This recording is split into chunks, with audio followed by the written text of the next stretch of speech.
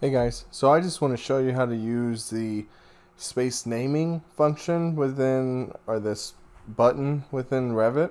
So I've just got the MEP model open, and it's got the architectural model linked in, and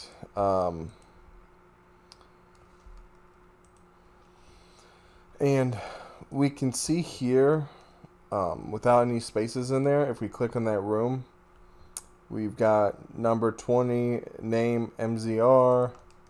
Over here, we'll select on some others. So washing room.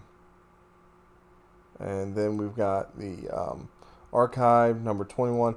So we'll just manually place some spaces. So we'll put one here. We'll put one, I think that's the archive.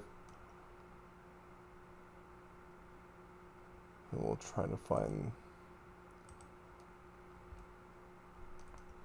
Okay, so we can see it's space 91D, space 91E, and then 91G, and so on.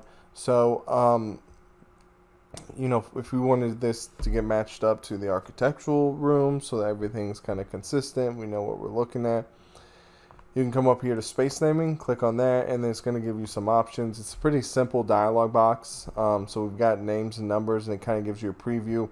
So from rooms to spaces, what's it going to bring over? We can change it up to just bring over the names, and we can also do numbers only. So it's really whatever you prefer. And then down here, we can specify them to be every space on all levels, or we can come down here and specify a specific level. And then up here, it gives us a preview of how many spaces are on that level.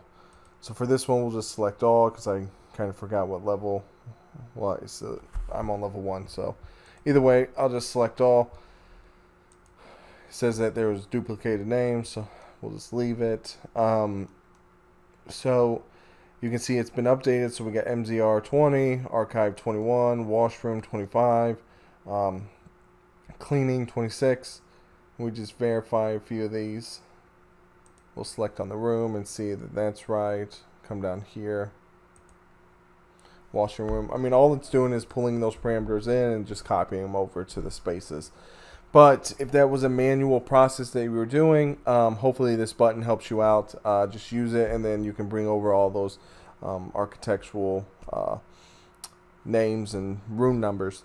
So hopefully this helps. Just a short, quick little tip. Thanks a lot for watching. Please comment if you have any questions. Like, share, and subscribe. Thanks.